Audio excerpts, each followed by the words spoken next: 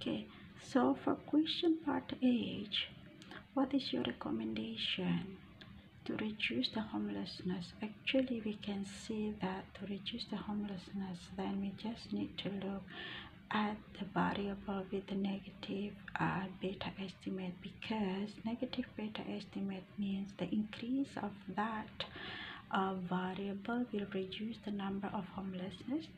Or if we look at the variables with the positive beta estimates, then if we want to reduce the number of homelessness, then we have to reduce the value of the realization of that variables.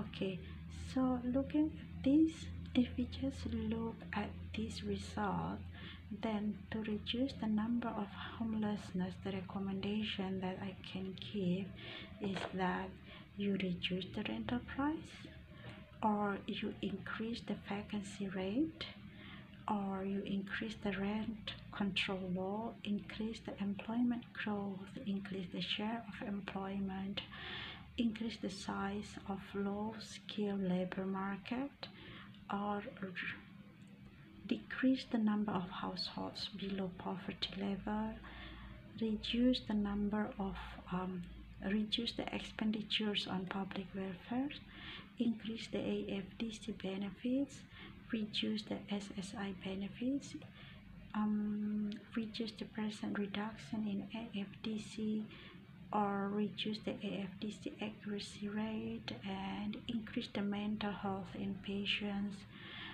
increase the fraction of births of teenage mothers.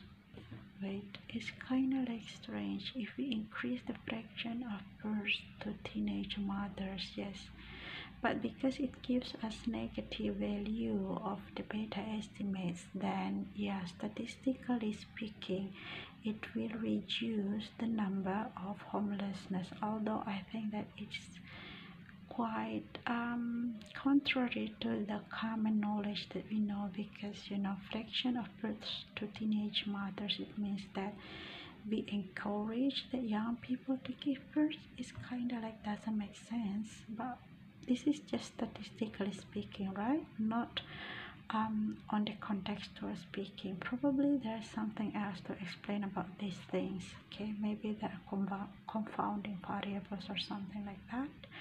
And also related to blacks per 100,000 population, the coefficient is positive. Then if you want to reduce the number of homelessness, statistically speaking, here is that reduce the number of blacks, which is, if you put it into action, is like kind of like violation to so many things. But in this case, again, we just limit ourselves to statistically point of view, just based on according to the number. Okay, and also we can also decrease the number of population, which is kind of like, of course, if the number of population is reduced, then the number of homelessness is also reduced, because there is less people, which is this kind of recommendation is kind of like ridiculous if we don't look into the context of the problem. But again, here the emphasis is on the just look at the statistically point of view. That's what we can say.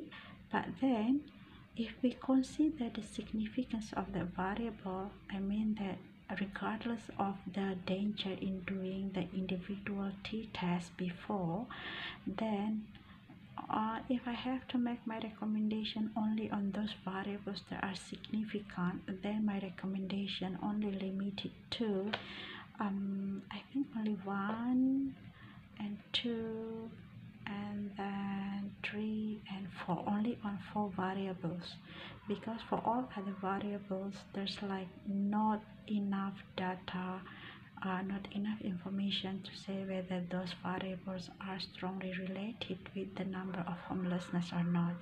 So then my recommendation is that to reduce the number of homelessness, then we can just reduce the rental price, and then here increase the employment growth, and